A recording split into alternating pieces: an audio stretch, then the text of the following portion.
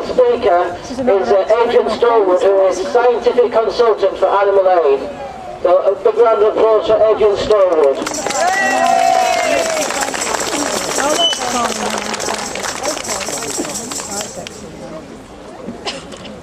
We can be trained. So, another World Day March and another year we are gathered. We could be forgiven for wondering if the abuse of animals in labs will ever end. From where I stand, there are a few new lights of investigation being shone into the dark, and the key battlegrounds, to me, in some ways look clearer. I find it important at some point to remind myself over the years that some progress has been made. In the UK in 2000, 1,800 cats, 7,600 dogs, 3,700 monkeys, 27,000 rabbits and 56,000 guinea pigs were used in UK labs. The comparable figures for 2011 were 150 cats, 2,900 dogs, 1,500 monkeys, 12,000 rabbits and 11,500 guinea pigs.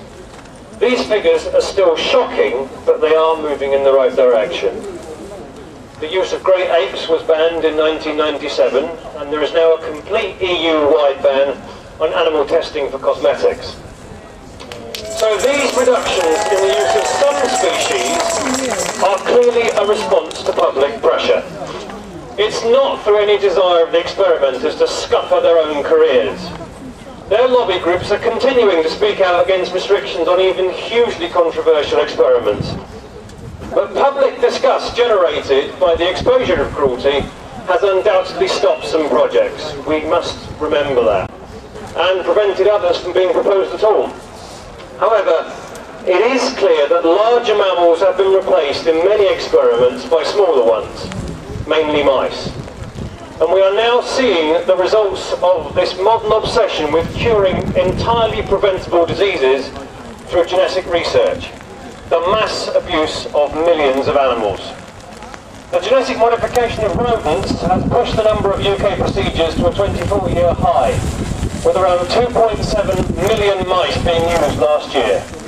Universities like Oxford, like Bristol, like Manchester, like Cardiff, like all the big users, they're mainly to blame.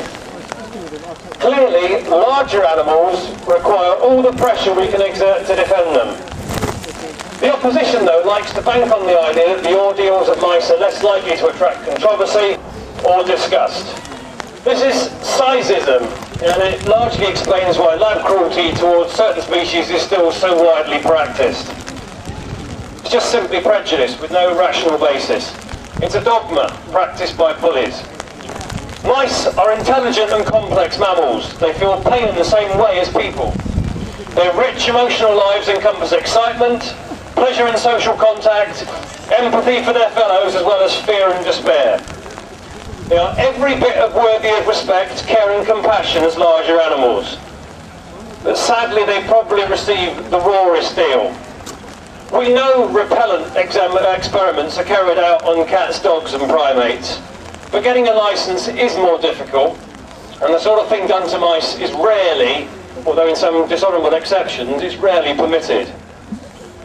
Lately, it seems the tortures endured by mice are becoming more visible, and progress can at last be made in changing public perceptions and saving lives.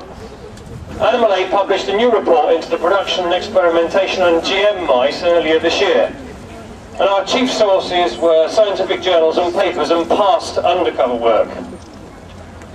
We set out why creating GM animals is crude, cruel and unpredictable, with a massively high attrition rate. Many mice die from severe side effects like water on the brain, cleft palate or other severe facial deformities. Others die from asphyxia due to undeveloped lungs or obstructed airways. Their internal organs may be exposed, or they may fatally dehydrate due to useless and porous skin. Many afflictions are of course deliberately induced. Mice have been engineered to develop all kinds of diseases, lethal heart failure, painful cancers like the Cardiff mice with dozens and dozens of bleeding bowel tumours who died due to blocked bladders full of cancer. They've even created epilepsy mice. They die by 10 weeks of age of constant seizures, malnutrition or dehydration. Mice have been created so mentally disturbed they chew through their own skin, wound themselves in the face, are so anxious they constantly try and hide away. Then there's the experiments themselves. Recent examples: Edinburgh, mice given strokes via wires inserted into blood vessels in their brains. Mice forced to inhale cigarette smoke. Mice whose hearts burst after surgically induced heart attacks. Mice who die from incessant seizures. Psychiatric experiments. They include putting mice into cylinders filled with tepid water and waiting until they despair of ever escaping and stop swimming around altogether. Breeding GM mice, they tell you it's harmless, it doesn't hurt them. It involves the manipulation of the reproductive cycles, behaviour, living conditions and health status of literally millions of animals. Mass killing regimes are necessary to ensure the colonies remain productive. Across the year, in the UK, millions of so-called excess or spent mice have their necks crudely broken or are gassed with carbon dioxide. They're not even accorded the dignity of official recognition. We're told by the experiments in the Home Office the breeding and the killing of the experiments are performed within a system with the highest possible welfare standards. Who are they trying to kid? I don't know if any of you saw the recent BUAV's Licence to Kill campaign recently published.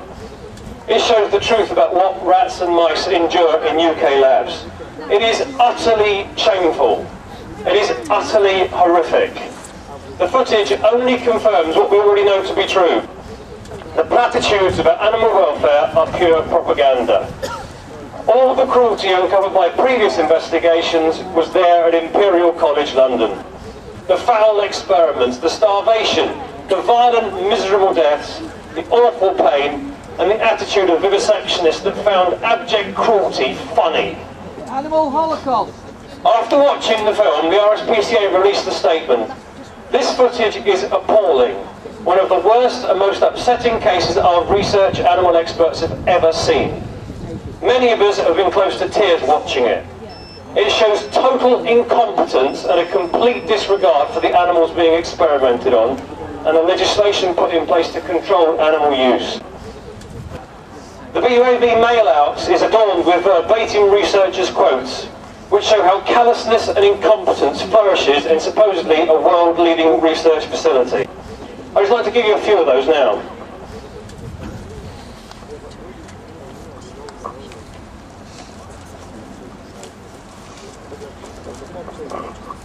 So this is verbatim from supposedly a world-leading research facility. Because I'm doing feeding studies, I want to make sure I don't crack their teeth, laughs. Sometimes if you tighten it, their teeth break, and that's not really useful if you're doing feeding studies.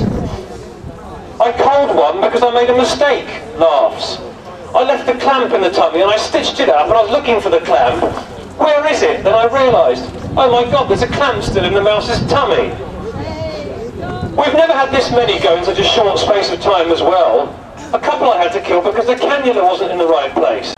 And then we've lost 6, so quite a lot already. Holocaust.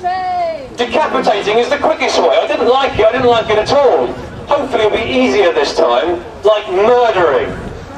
Animal Holocaust. Look at the animals when they end the surgery, they still feel pain because she's not very good with analgesia, laughs, so they don't eat anything.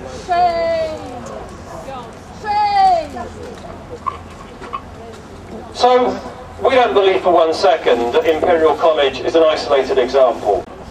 The Home Office, with their tiny number of inspectors, cannot possibly police all the research facilities in the UK.